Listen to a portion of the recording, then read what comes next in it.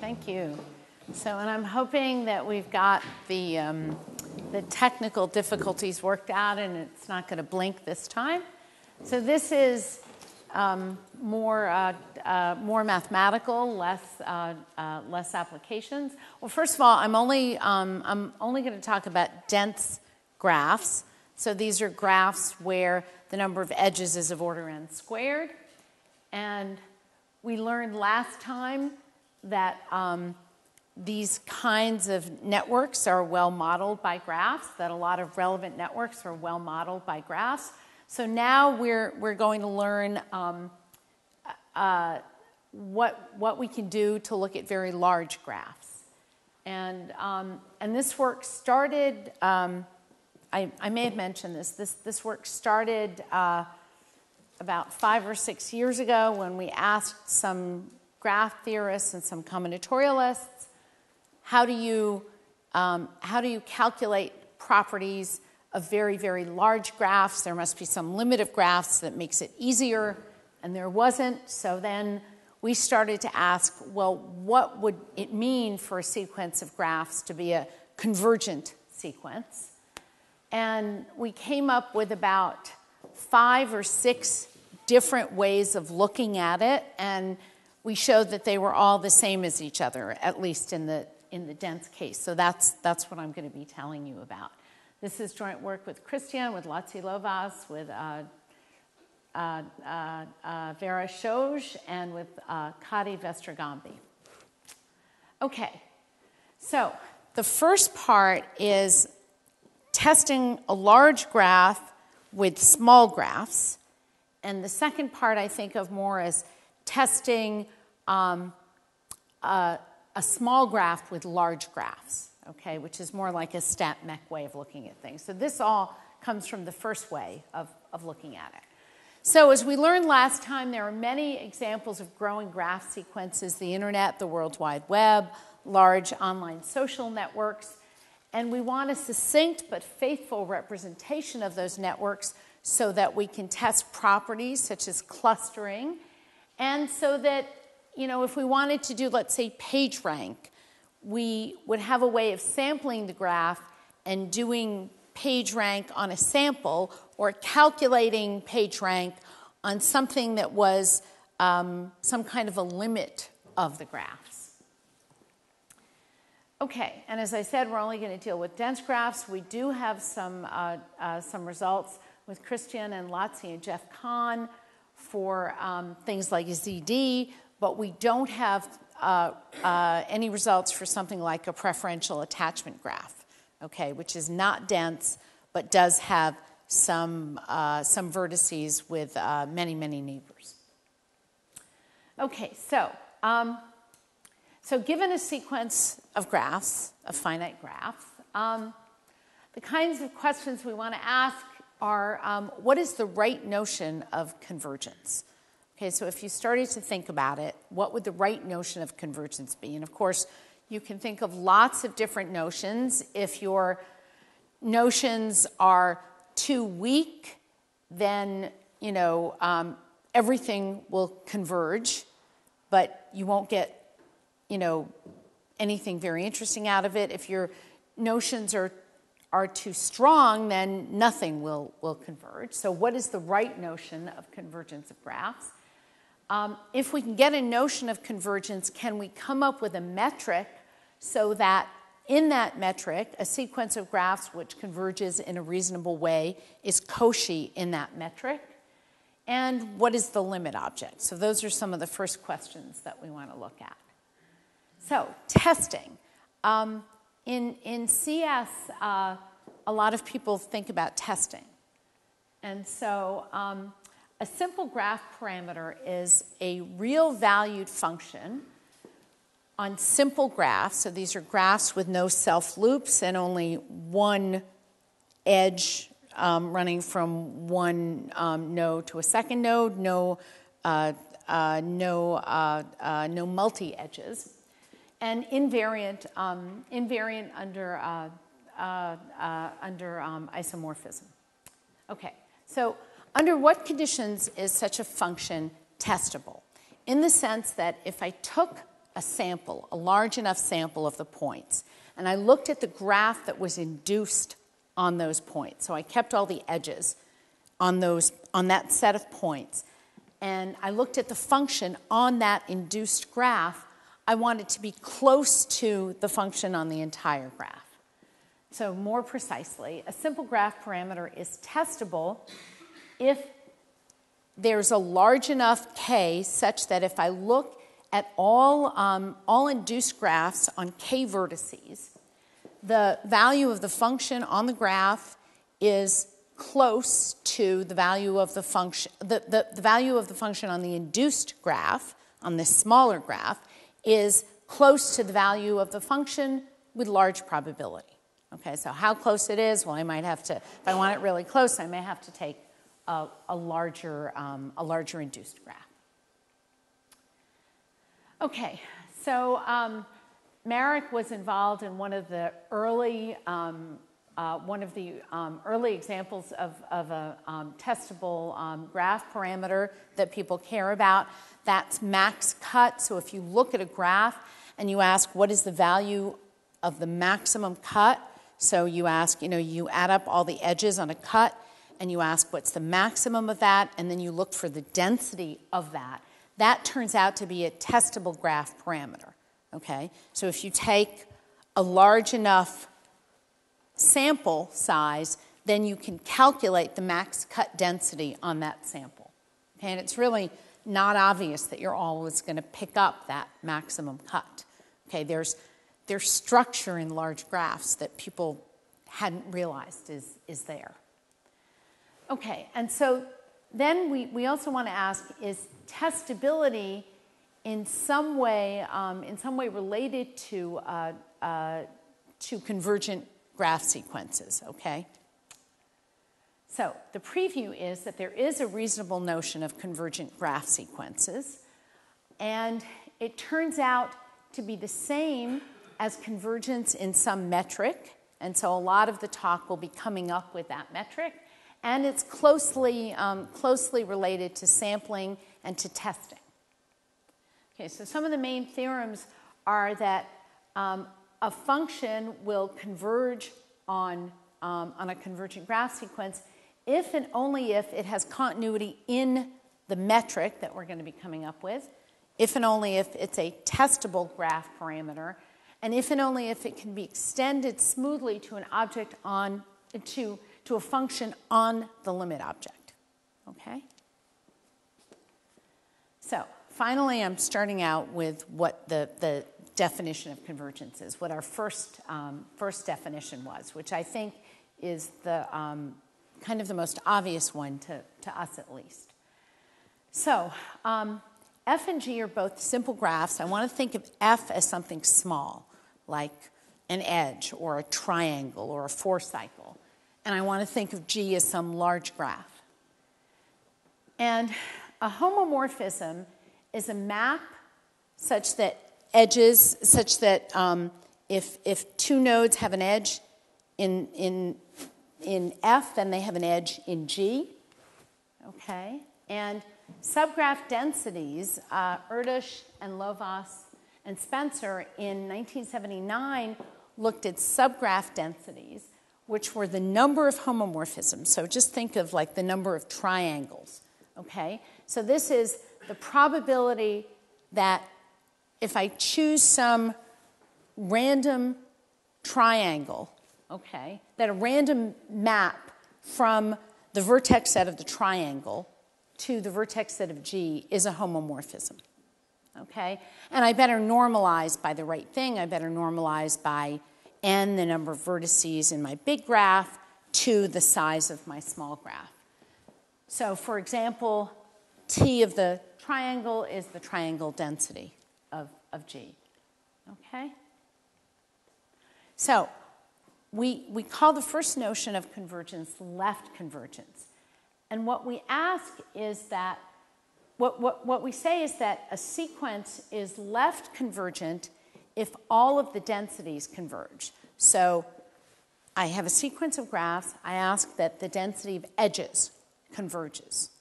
I ask that the density of triangles, the density of four cycles, the density of Peterson graphs, all finite graphs, converge, okay? And that's a very local notion of convergence. All the little pieces of the graph should, testing by all these little pieces, we should be getting the same thing. Those should be tending to a limit. Okay, so for example, if I look at the random graph on n vertices, okay, where each edge is there or not, randomly with a uniform probability p, then the density, for example, of edges is just p, the density of triangles is p cubed, the density of 4 cycles is p to the 4th, okay? So that certainly is a convergent graph sequence, but in fact things that are a lot less regular than the random graph are convergent graph sequences. Okay, so that's a reasonable notion. It's a very local notion. Now what we want is we want to come up with a metric on graphs, so a way to test if two graphs are close to each other, and then hope that the convergent graph sequences will be Cauchy in that metric. Okay, so we go back to 1999. Fries and Kahnen came up with what they called a cut norm on matrices. So they looked at an n by n matrix, and they maximized over 2 subsets. And just the reason that they were calling it the cut is if you think of T as S complement, okay, and you're maximizing all of the edge weights, okay, the sum of all of the edge weights, that would be what you might call a cut norm, okay? But in general, we can do this for 2 separate subsets, S and T, and it differs by like a factor of 4 or something. Okay, so this is the cut norm of the matrix M. Okay, so now the next thing that I want to do is come up with a notion of what it means for 2 graphs on the same number of nodes to be close to each other. Okay? So I take weighted graphs on the set 1 up through n. I want them to have common vertex weights. Okay, so the weight of vertex 1 is alpha 1, weight of vertex I is alpha I. But they have different edge weights. So G has edge weights beta ij, and G prime has edge weights beta prime ij.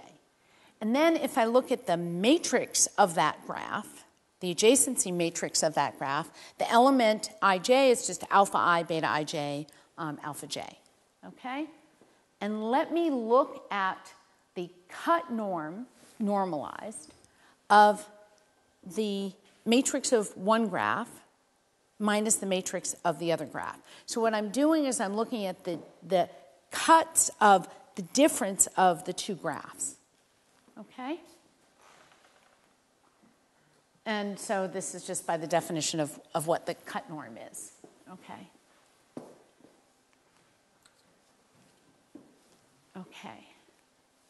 So we've got a problem with it in that if I have 2 graphs and I relabel them, I won't get 0 for the distance. And I really want to get 0 for the distance, so what do?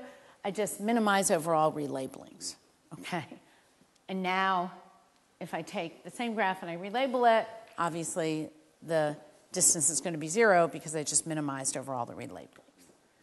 Okay? But what if I had 2 graphs with different vertex sets? Okay? Because I'm going to want to be comparing them if I'm comparing a growing graph sequence. So what do I do if I have different vertex sets? What I want to do is I want to split each vertex of the graph G into n prime pieces, and each vertex of the graph G prime into n pieces, okay, so that I'll now have in both of them n times n prime vertices, okay? So how am I going to do that? Well, if I have a graph with weights alpha I on the nodes and beta ij on the edges, then for the nodes, I'm going to take each node of G, and let's say n prime is 3. I'll split it into 3 pieces, okay? And I'm going to take alpha I, which was the weight on that node, and I'm going to split it into 3 pieces, okay? So if the weight of the node was 5, I'll have 1B1, 1B2, 1B3, whatever. Or, well, no, 1B1, 1B2, and another B2, okay? Okay. So this is what I do with the nodes. What do I do with the edges? If I had an edge in my graph, now I'm going to have a lot of edges in the new graph. So what do? Well, I take the edge and I replace it by a complete bipartite graph. So what's happened is that I has gotten blown up into n pieces, and j has gotten blown up into n pieces with different weights that add up to the weight. And so what do? Well, I just put a complete bipartite graph on it with beta ij on every piece, okay? And what's nice about this? Well, what's nice about it is that I have a new graph on n times n prime vertices, and the density of edges, the density of triangles, the density of 4 cycles is the same. And it doesn't matter how I divide it. I mean, you can just check this from the definitions. So it's invariant under this blowing up, okay? So now if I have 2 graphs, one with weights alpha I and beta ij, and the other with weights alpha prime and beta prime, such that the total weights of the 2 are the same, then our cut metric is going to be the minimum over all ways of partitioning the weights on the vertices. And these are actually just couplings because, the marginals of these x's are just alpha I or alpha u prime, okay? So these are couplings of the 2 of them, and I'm minimizing over all of these. So it was kind of obvious that I should minimize over all the relabelings, and this is a generalization of that, to minimize over all the couplings, all the different ways of taking those weights and breaking them up. Okay, and this is what I'm going to call my cut metric on graphs. And so if we have a sequence of simple graphs, we say that G is convergent in the cut metric, obviously if it's a Cauchy sequence in that metric. And the first theorem is that it's the same thing to have something which is Cauchy in this metric, a sequence which is Cauchy in this metric, or a sequence for which all the densities converge, the edge density, the triangle density, and so on. So although these cuts seem to be measuring really big things, okay, you're looking at the maximum cut of the difference of these 2 graphs, and the other thing is measuring very local properties, they really are measuring the same thing. They're measuring the same thing really due to the fact that there is a regular structure to large graphs. So, and that's actually something very deep, that there's a regular structure to large graphs. So the subgraph densities of a sequence of graphs converge only if the sequence is Cauchy in the cut metric. Okay, so let me try to give you some idea of why this is true. So what I'm going to do is I'm going to tell you first about graph averages. So I'm going to take a simple unweighted graph, and I'm going to break up its vertex set into Q sets. Okay, so I'm going to take these n vertices and break them up into Q sets of vertices. Okay? And then I'm going to define an edge density from class I to class J as the average edge density from the vertices in class I to the vertices in class J. Okay? So I'm going to take it and I'm just going to blur it out. I'm going to average it. Okay? And then I'm going to define what I call the average graph by saying that the edge weights of the average graph are just these blurred weights. Okay, these average weights.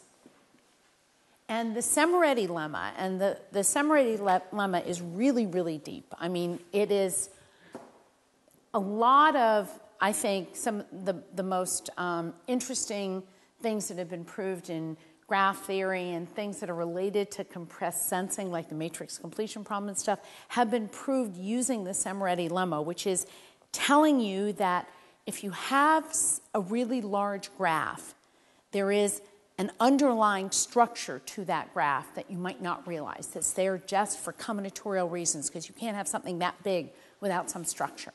And that's, I think, in Tao's lecture at the ICM, I don't know when it was, like 6 years ago or something, he talks a lot about the Semeretti lemma and how there is really so much in the fact that there has to be some structure there. And Semeretti actually proved his lemma for number theory, for looking for patterns in primes, but it also tells you about patterns in large systems.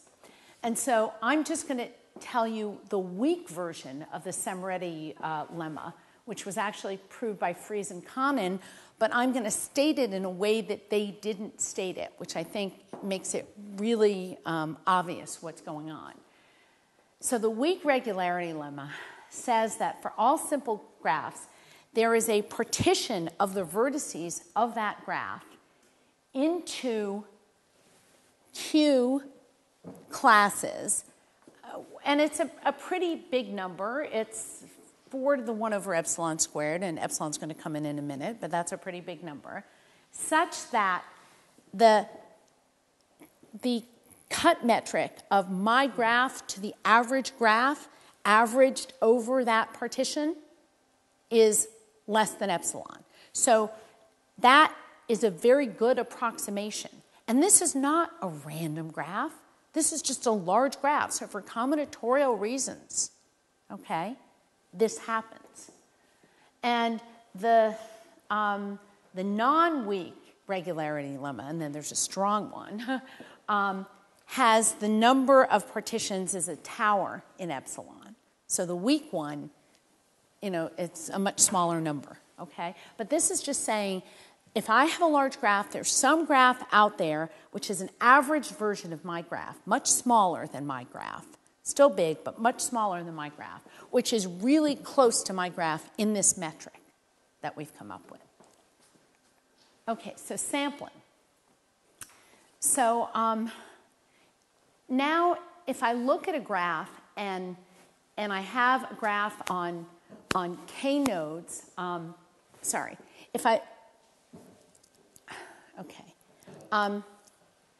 I look at a graph, there exists a graph on k nodes, or I can take k nodes and sample k nodes from my graph and look at the induced graph, and it turns out that my graph is very close. How close? Like 1 over square root of log k, close to that sampled graph with large probability. Okay, so my actual graph, and this metric allows me to compare a big graph to a small graph, okay, and it says that my graph is close to the induced graph on this randomly chosen set of k points with very large probability. Okay, so why is this true?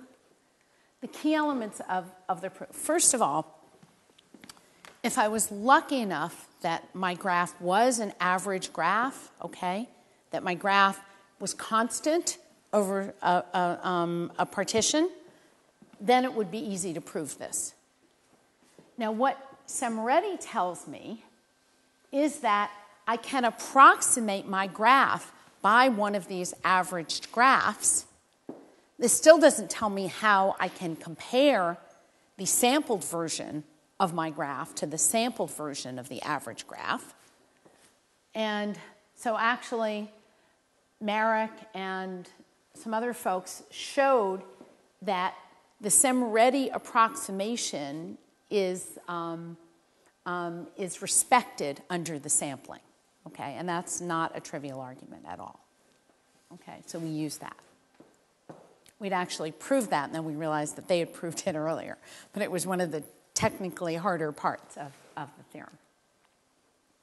Okay, so now why is theorem 1 true?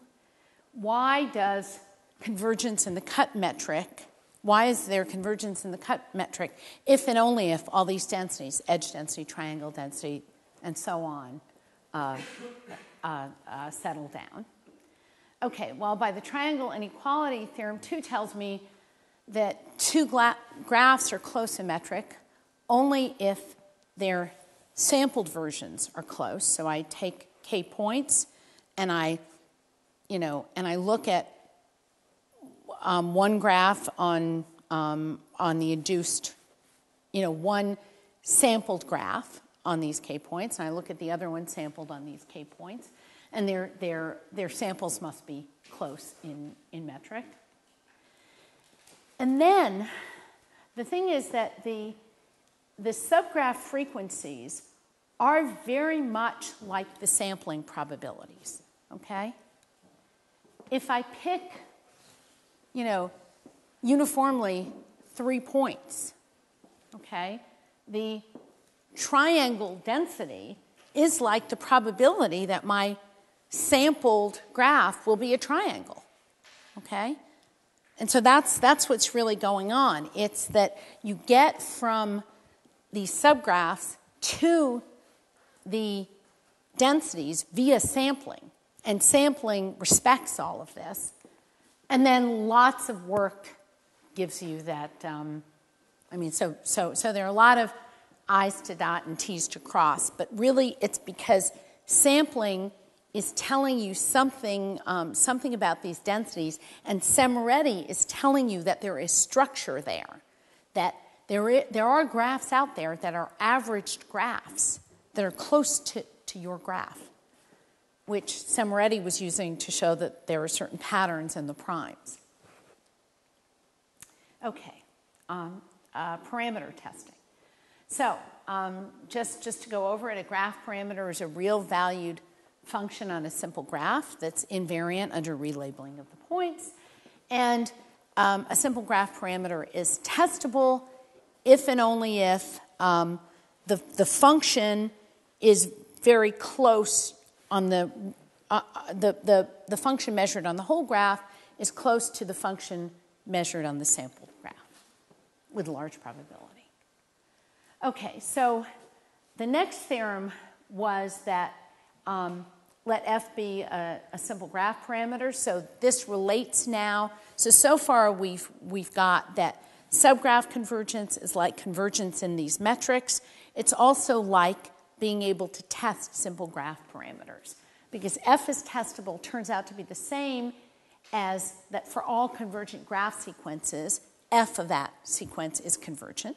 So things are going to be testable if and only if they settle down on the convergent sequences.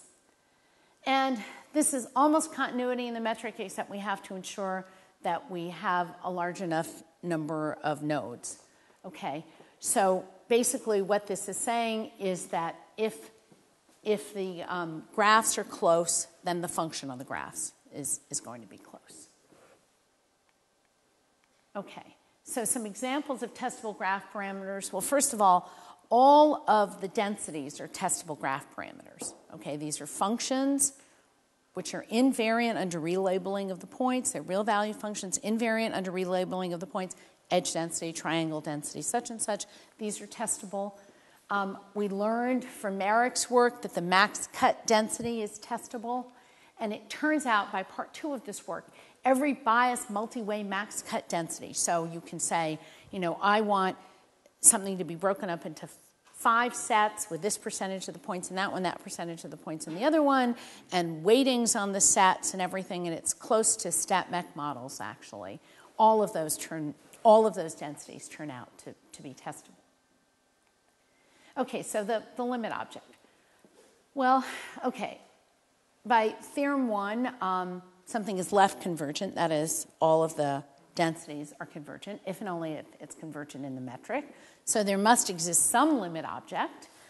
The question is there a useful representation of the limit object? And actually, it turned out that Fries and Conan, in that same paper in which they had proved the the Weeks-Amoretti lemma, had also constructed this thing. They just hadn't thought of it in these terms. So a graphon, but Lotzi-Lovász named these graphons. A function on the unit square, a real valued function on the unit square, which is measurable, and such that w of x and y is w of y and x. Really thinking of these as edges on a graph, and such that it's bounded is called a graphon. And so, if I took my graph and I represented it as a matrix, so that whenever an edge was in there, I would, put some weight on that part of the matrix. Now, if I took that matrix and I just looked at it as a function on the unit square, and I said, I'll just have the height of that function be the weight of the edge, okay? That would be a graphon, okay? So the indicator function of the edge set of a graph is a graphon, okay? And so if I have k nodes, I can say that the density of, let's say, a triangle is the integral of this w function, wx to y, wy to z, wz to x, okay, integrated over x, y, and z. And the theorem of Lovász and Balázs is that G is convergent if and only if there's a graphon, such that these T's converge to some function. So these GNs, which you can represent as a matrix and then represent it as a step function on the unit square, converge to some measurable function,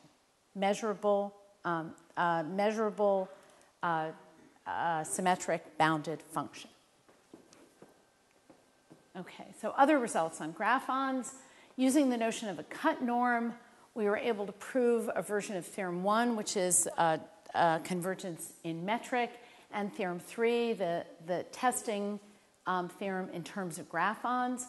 And also, one thing that actually turned out to be very hard to prove, that we proved with Lotzi a couple of years after we proved the other stuff, was that up to a measure-preserving transformation on the unit interval, these, there's only one representation of the graphon. Okay, now a measure-preserving transformation does a lot, but the measure-preserving transformation is the measure-preserving transformation on the unit interval is the analog of the isomorphism. Okay, so you can relabel your points, which is a measure-preserving transformation on the unit interval. The problem with all of this is that there are sets of measure zero that are really ugly to deal with here, okay? But it makes a lot of sense from an intuitive point of view that this would be the analog of the isomorphism. Okay, so there is a reasonable notion of convergence of graph sequences, which is convergence of subgraph densities. It turns out to be the same thing as convergence in this cut metric. And it's closely related to sampling and to testability. And really what's driving all of this is that there is an underlying structure, which is getting you from something that sounds very local to something that might sound a little more global, although not nearly as global as what I'm about to do in part 2. Okay, but some of the main theorems here are that F converges for all convergent graph sequences if and only if it is a continuous function in the cut metric, if and only if it's a testable graph parameter, and if and only if it can be extended to a continuous function on the limit object, which is just some bounded symmetric function on the unit square, the graphon. Okay, so that seems like a lot of different ways of thinking about this, but if you come from stat mech, which we do, then it seemed to us that there were other reasonable ways of doing this. So in part 1, we learned that a graph sequence can be probed from the left, can be tested from the left by looking at the density of edges, the density of triangles, and so on. Okay, in part 2, we're going to learn that it can be probed from the right by studying generalized colorings or statistical mechanical models on the graph. So one way of studying the graph is very locally in terms of the density of little pieces of it. It's going to turn out that a graph can also be characterized by looking, or a sequence of graphs, by looking at how certain kinds of stat mech models act on this sequence. So it's a dual notion. Okay. So part one, we looked at homomorphisms we thought of a small graph into a large graph. Okay? Now we're going to consider homomorphisms of a large graph into a small graph. Okay? H is going to be a small weighted graph. And really what I want to think of H as is the graph which represents a statistical mechanics model. So the Ising model, for example, can be characterized by two edges, two points representing a plus state and a minus state, and an edge that runs from one state to the other state. Okay? So this H is going to have some weights on the nodes and weights on the edges. Okay? And the homomorphism, the size or the number of homomorphisms of G to H is just the sum over all the homomorphisms, the product of the weights on the nodes and the weights on the edges. Okay? And what this really is a weighted count of the number of colorings of the graph. Okay, so let's look at an example, the Ising magnet. Okay, so here there are two vertices of my little probing graph H, the minus state and the plus state. The alphas are going to be the magnetic fields. Okay, so how much I weight the minus or weight the plus has to do with the magnetic field. And the edge is going to tell me the coupling from one state to the other state. And so the number of homomorphisms is just the sum of e to the minus energy, the sum over all, all configurations of minus 1 and plus 1 of e to the minus energy, where the energy is the Ising energy. Cheating a little bit here because the normalization of the energy is not the normalization we're used to. It's the normalization for a dense graph, so it grows like e to the n squared. I mean, I'm not really cheating, but I'm just warning you that it's going like e to the n squared, and because of that, the free energy is going to be the same. In the limit, the free energy is going to be totally energy dominated, not entropy dominated. For those of you who know what I'm talking about, okay? So this is one of the things that's easier for a dense graph. Okay, so we say that G is naively right convergent if we normalize properly by 1 over n squared. The log of the number of homomorphisms. So this is like a free energy. If this converges for all soft core weighted H's. So I'm not allowed to have any zeros on my edges. So I'm only looking at models where one state is allowed to be next to some other state. So I'm not looking at hardcore models where I can't place two ones next to each other. Okay, so the betas have to be non-zero. And the vertex weights also are all positive, so I'm not excluding any state.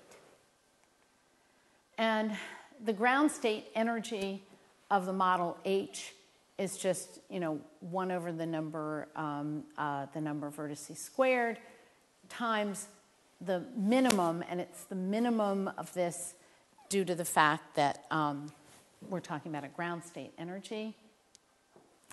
And it turns out that this kind of right convergence is the same as convergence of the ground state energy. So where do we stand now? We know from the first part of the talk that metric convergence is the same as left convergence, which is the subgraph densities converging, and is the same as testability. Okay. So here we have naive right convergence, which is that we're testing by these statistical mechanical models, non-hardcore statistical mechanical models. And this turns out to be the same thing as the ground state energies being Cauchy. Okay, and it turns out the ground state energy is a continuous function in the cut metric, so metric convergence also implies this.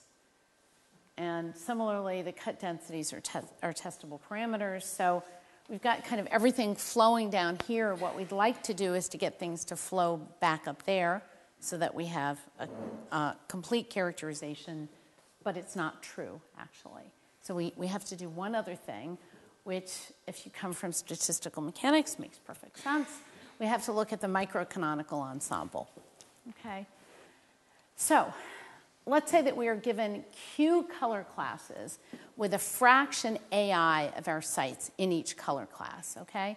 So, I'm looking at the microcanonical ensemble where 60% of my spins are up and 40% of my spins are down, okay? And so the microcanonical homomorphism number is, I'm fixing to a vector A, which says there are A1, A1 fraction is in state 1, A2 fraction is in state 2, and so on, and the AIs add up to 1. Okay, and so that's the homomorphism number. And the microcanonical ground state energy, I just fix it so that I have the right number in each state. Okay, so this is the ground state energy. Given that, I must have 40% in the plus state and 60% in the minus state, or whatever. Okay, and so some examples from graph theory. The max bisection, and the reason this is the max bisection is because the entropy is wiped out, so the sum is the same as maxing. If you just look at what this is doing,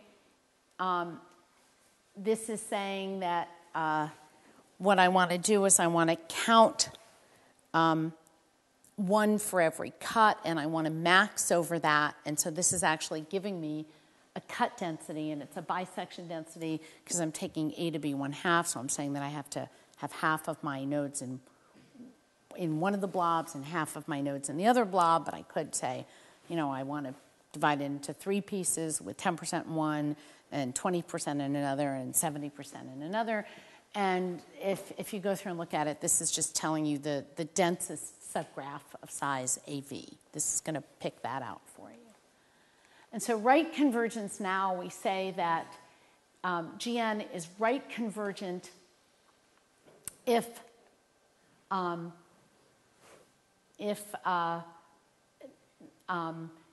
the free energy converges, and it turns out that right convergence is the same as convergence of the microcanonical ground state energies. The reason this is happening, once more, for those of you who know what I'm talking about, is that there's no entropy here, so the free energy and the energy are doing the same thing, and the entropy just gets wiped out because it's order n. Okay, this turns out to be what we need to get back. Okay, so it turns out that if we look at this kind of right convergence for microcanonical ensembles, or the microcanonical ground state energy, microcanonical ground state energies converging. And we go through a lot of work, which is interesting in its own right, but I don't have time to talk about it, which has to do with quotients modding out by the Semeretti partitions in a natural Hausdorff metric. If we go through all of that, we can get back. So basically, looking at you can test a graph by testing its edge, triangle, whatever densities. You can test it by seeing that it's converging in this metric, which is testing the cuts. You can look at how testable functions act on it. But you can also look at microcanonical statistical mechanics models on it, and that gives you those colorings that correspond to those microcanonical statistical mechanics models are giving you exactly the same information that these other things. So, and that's very non-local. I mean, it sounds very non-local, but it's giving you the same information as these very, very local things. And the reason all of this is happening is because by Semeretti, for large graphs, there's structure there. There's structure that you don't realize. Just combinatorially, there's structure there. So I think that Semeretti is really one of the deepest things that anybody has proved in the last, 30 or 40 years, because it just tells us that there's structure where we didn't think there was structure. And, I mean, this is just a manifestation of that very non-local things are, in fact, are giving us, that all these very non-local things together give us the same information as all this very local stuff. Okay, so there's a reasonable notion of convergent graph sequences, which is convergence of subgraph densities, as we learned in the first part, which is similar to the metric and to the sampling. And convergence of subgraph densities also turns out to be the same as all these microcanonical ground state energies converging, which sounds very, very different and very non-local. And the nice thing about all of this is that once you go through this, it's then possible to get easier proofs of a lot of results in graph theory and some new results in graph theory using these techniques, just working with the graph limit. Okay.